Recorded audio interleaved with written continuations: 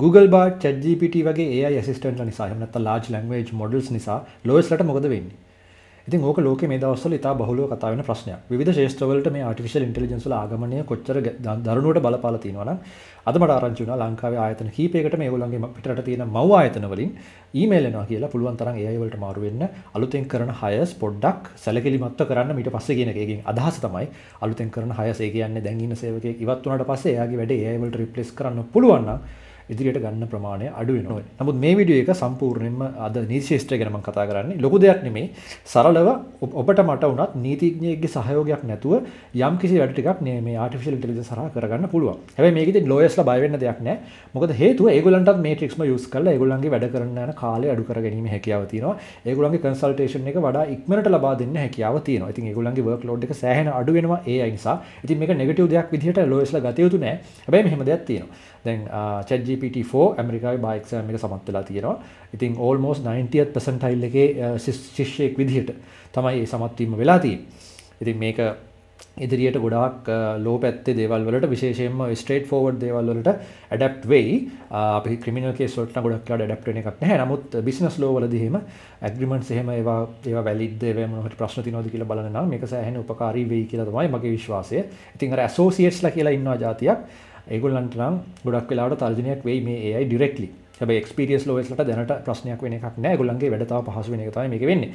ඉතින් මූලික වශයෙන් මම පෙන්නන්නම් මේක පොඩි ඩෙමෝ එකක් කරලා කොහොමද අපිට lawyer කෙනෙක් වෙනුවට AI පාවිච්චි කරන්නේ කියලා. හරි මේ ඔයගොල්ලෝ තිරේ දකින්නේ මට අද ආපු NDA එකක් non disclosure agreement එකක්. ඒ කියන්නේ අපි තවත් ආයතනයක් සමග යම්කිසි එකඟතාවයකට පැමිණෙනකොට ඒ එකඟතාවයේ කරුණු එළියට කියන්නේ නැහැ කියන අපි basic NDA එකකට sign කරනවා. ඉතින් මේ basic NDA එකක් තමයි මේ වල තියෙන්නේ. එතකොට අපි මේ NDA එක අපිට ආවම අපිට කරන්න වෙන්නේ ගොඩක් වෙලාවට මේ NDA එක sign කරාට පස්සේ අපිත් ඒගොල්ලොත් බැඳෙනවා අපේ රහසිගත තොරතුරු හුවමාරු වීම ආරක්ෂා කරන්න මේ agreement එකේ සඳහන් වෙන කාලය ඉක්මවා ගිහිල්ලා තව කාලයක් යනකම් ගොඩක් වෙලාවට. ඉතින් මේ වගේ NDA එකක් ගොඩක් වෙලාවට අපි කියනවා boiler plate template කියලා. ඒ කියන්නේ සරලව ඉන්ටර්නෙට් එකේ හරි එහෙම නැත්නම් ගොඩක් වෙලාවට මේ වෙනත් කම්පැනි එක යූස් කරන එකක්ම අපිට යූස් කරන්න පුළුවන්. මොකද මේවා සාමාන්‍ය standard stuff. හැබැයි යම් කිසි විදිහකට NDA එකක් අස්සට අපිට දෙන්නේ standard stuff කියලා හිතුවට යම් කිසි විදිහකට NDA එකක් අස්සට අපිට ඔන්න විවිධ clauses දාලා එවන්න පුළුවන් අනිත් කෙනා බලාපොරොත්තු නොවන විදිහ සමහරට අවශ්‍යදායක වෙන විදිහේ දේවල්. ඉතින් මම විශ්වාස කරන්නේ මේ NDA එකේ එහෙම එකක් තියෙනවා කියලා. හැබැයි අපි කෝකටත් මේක කොපි කරලා ChatGPT එකෙන් අහලා බලමු මොනවද මේකේ තියෙන අවුල් මොනවද මේකේ සමහරට danger එකක් වෙන්න පුළුවන් දේවල් තියෙනවද කියලා. ඉතින් මේක full select කරලා copy කරලා paste කරන්න කලින් අපි යට කියමු evaluate the below NDA as a lawyer would and provide feedback on it whether it has dangerous or unsavory clauses කියලා මම ඊට පස්සේ shift enter ගහලා පොඩ්ඩක් ඉඩ අරගෙන කමා ඇතුලේ paste කරලා පස්සේ ඒක වහලා enter කරනවා. එතකොට සම්පූර්ණ එකම යා ඇතුළට ගත්තා. ඊට පස්සේ මෙයා කියනවා මම AI language model එකක් මිසක් lawyer කෙනෙක් නෙමෙයි, but I can provide some general feedback on the NDA you provide. Please consult a legal professional for advice tailored to your specific situation. That being said, here are some general observations. ඉතින් මේක අනිවාර්යයෙන්ම legal professional කෙනෙක්ගේ සහාය ගන්න කියලා කියනවා. නමුත් අපිට general information ටිකකට ඉතින් මේ තියෙන ඒවා. The definition of confidential information appears to be quite broad, which can be both beneficial and restrictive for both parties involved. A broad definition may offer more protection but can also create confusion about exactly what is covered. ඒ කියන්නේ මේ confidential information NDA එකක් sign කරන හේතුව මම කිව්වා. ඉතින් ඒ NDA එකක් යටතේ cover වෙන information මොනවද කියන එක ගැන මේ define කරලා නැහැ හරියට. ඉතින් ඒක හරියට define කරගන්න කියලා මෙයා කියනවා. The confidentiality covenant seems standard but is important to ensure that the level of protection is in line with the parties of expectations. The confidentiality exceptions are reasonable කියලා කියන ඒවා සාමාන්‍ය NDA එකේ තියෙන ලක්ෂණ කියලා. The clause about materials remaining the property of disclosing party and the requirement to return or destroy such materials upon termination is standard and serve to protect the disclosing party's interest. ඒක ඔක්කොම standard කියලා කියනවා. ඊට පස්සේ මෙන්න මේකේ 6 වෙනි point එක තමයි යා කියන්නේ the term of the NDA is not explicitly stated which could lead to confusion about the duration of the confidentiality obligations. Consider the Consider adding a clear term, for example, specifying that the obligations last for a certain number of years after the termination of the agreement. අන්න ඒ කැලේ මේකේ නෑ. ඒක දැම්මොත් වඩා හොඳයි කියලා කියනවා. මොකද අපි agreement එකක් ඉවර වෙච්ච ගමන්ම එතනින් එහාට රහස් එලිට දෙනවා කියලා එකක් නෑ. agreement එක ඉවර වෙලා තව කාලයක් යනකම් ඒ රහස් රකින්න අපි පොරොන්දු වෙන්න ඕනේ. ඒ කැලේ මේකේ නෑ. ඒක දාන්න පුළුවන් නම් හොඳයි කියලා තමයි මේ කියන්නේ. ඉතින් ඒක අනිවාර්යෙන් වැදගත් දෙයක්. ඒක ChatGPT පෙන්නනවා. ඒකට අපි අර ලොකු මේ එක කියවලා වෙනම එතකොට අපි අර ලොකු ඩොකියුමන්ට් එක කියවලා ඒ වෙනුවෙන් ගොඩාක් වෙලා නාස්ති කරන්න දෙයක් නැහැ. මේක බලලා ටග් ගාලා හදන්න පුළුවන්. හැබැයි මෙහෙමයි. දෙකපාර හදලා එකපාර දෙන්න යන්න එපා. ඒක ඔයගොල්ලොත් මේක ටෙස්ට් කරලා බලන්න. ඔයගොල්ලොත් එකපාරක් ඇග්‍රීමන්ට් එක කියවලා ඊට පස්සේ මේකත් කියවලා බලන්න. ඒ ඔස්සේ හිතා ගන්න ඊළඟ පාර අපිට ChatGPT ට්‍රස්ට් කරලා වැඩේ කරන්න පුළුවන්ද කියලා. ඉතින් ඔන්න ඔය වගේ සරල කාරණා ගණනාවක් මේකෙන් කරගන්න පුළුවන්. අපිට ඕන නම් මේ NDA එක වඩා හොඳට මේකෙන් ලියව ගන්නත් හැකියාව තියෙනවා. ඉතින් අපි යාට කියමු මේක හරියට ලියලා දෙන්න කියලා. Why don't you go ahead and fix me the above points, issues නෙමෙයිනේ ගොඩක් points, and rewrite the NDA.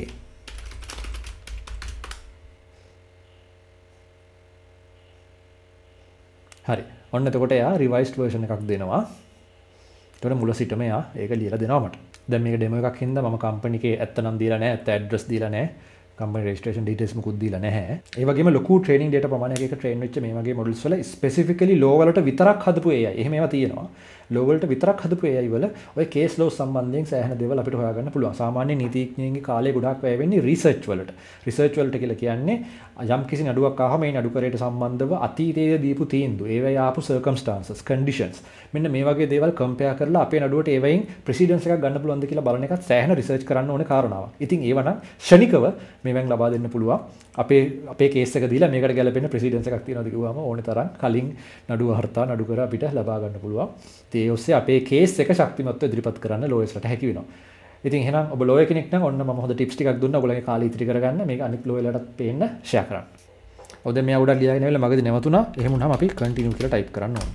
හරි මෙන්න 6 වෙනි එක එයා ලියනවා. කලින් අරක තිබ්බේ නැහැ කියපු කොටස් ටික මේක අනිවාර්යෙන් ඇඩ් වෙලා ඇති. අපි බලමු මේක ලියුණාට පස්සේ පොඩ්ඩක් කම්පෙයාර් කරලා. හරි ඔන්න ලියලා ඉවරයි. අනිවාර්යෙන් ඔය අවසානටත් කියනවා ඩිස්ක්ලේමර් එකක් විදිහට මම ලෝයර් කෙනෙක් නෙමෙයි proper legal advice seek කරන්න කියලා. ඉතින් අපි බලමු මේ 6 වෙනි clause එක ගැන මොකද තත්ත්වය කියලා. 6 වෙනි එක this agreement shall continue to effect for period of 5 years කියලා දාලා තියෙනවා. ඊට පස්සේ article 4 within 20 days of the date of termination මේ වගේ එයා ඇඩ් කරලා තියෙනවා terms ටික. අපි බලමු original එකේ 6 වෙනි එක මොකද්ද කියලා. ඔව්. ඊට පස්සේ දාලා තියෙනවා අවුරුදු 5 කතාව මේකේ නැහැ. ඊට පස්සේ මෙතන කොහොම පොඩි ටෙක්ස්ට් ප්‍රමාණයක් තියෙන්නේ. හැබැයි මේකේ 6 වෙනි එකේ සෑහෙන විශාල ප්‍රමාණයක් එයා ලියලා තියෙනවා. ඉතින් ඒතර එතන එයා අලුතෙන් කැරි ඇඩ් කරලා තියෙනවා. ඒ වගේම මේ අතරේ දේවල් වලටත් එයා ගොඩක් දේවල් ඇඩ් කරලා ඇති. ඉතින් මම මේක වෙනම කම්පෙයාර් කර බලන්න යන්නේ නැහැ. නමුත් ඔයගලන්ට පේනවා මොන වගේ ප්‍රයෝජනද මේකෙන් ගන්න පුළුවන් කියලා. ඉතින් ලෝයර්ස්ලා දැම්ම බය වෙන්න එපා. නමුත් ඔයගලන්ට ගොඩක් වැඩ මේකෙන් ගන්න පුළුවන් කියන එක තමයි මට පෙන්නන්න ඕනේ උනේ. ඒ වගේම පොඩි මතක් කිරීමක් කරනවා අපේ AI course එක artificial intelligence වලට ඔයාලට පිවිසෙන්න විශේෂයෙන්ම technical පැත්තට කොහොමද data set එකක් අරගෙන ඒකට training model එකක් හදලා ඒක train කරලා අපි predictions ගන්න කියන තැනට එනකම් මුල සිට අගට ඕනෙම newbie කෙනෙකුට යම්කිසි programming knowledge එකක් තියෙන ඕනෙම කෙනෙකුට මේ artificial intelligence පැත්තට මාරු වෙන්න පුළුවන් සරල course එකක් අපි ගේනවා. ඉතින් මේ course එක ඔන්න දැන් available වෙනවා next week ඉඳන්. මම description එකේ first comment එකේ දාලා තියෙනවා පොඩි Google form එකක්. ඒකට ගිහිල්ලා ඔයගලගේ details දාන්න. මේ Google form එකේ details දාන හැමෝටම විශේෂ offer එකක් එක්ක තමයි course එක එන්නේ. ඒ වගේම මතක් කරන්න කැමති අපේ Discord group එකට join වෙන්න. ඒ group එකේ link එකක් description එකේ first comment එකේ තියෙනවා.